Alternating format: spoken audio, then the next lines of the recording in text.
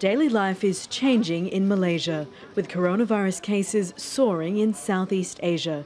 The government is introducing drastic measures, closing its borders almost entirely. No locals can get out and no foreigners can get in. Dan melakukan kuarantin. For those who have just returned, they need to do a health check and a self-quarantine for 14 days.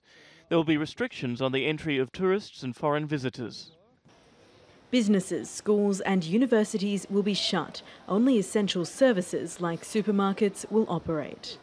The late-night announcement from Malaysia's leader sparked panic buying in neighbouring Singapore. Authorities say there's no danger of food supplies running out, as the border between the two countries would remain open for transporting goods. In Indonesia, where cases are also steadily rising, the president urged people to change their behaviour. With this current situation, it's time for us to work from home, to study from home and to pray from home. It's a suggestion, not an order. The president says the time isn't right for a national lockdown yet.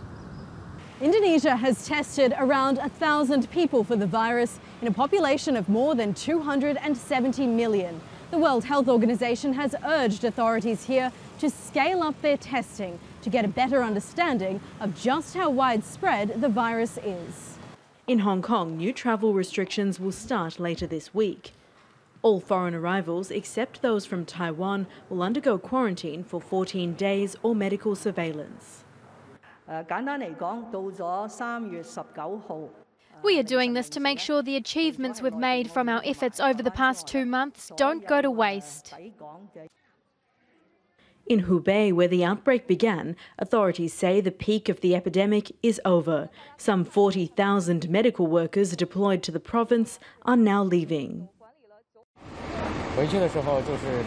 Now we are returning home and I'm excited that we were victorious against the epidemic. We are all happy. While China edges closer to the end of this crisis, its doctors are offering advice to countries yet to see the worst of the outbreak.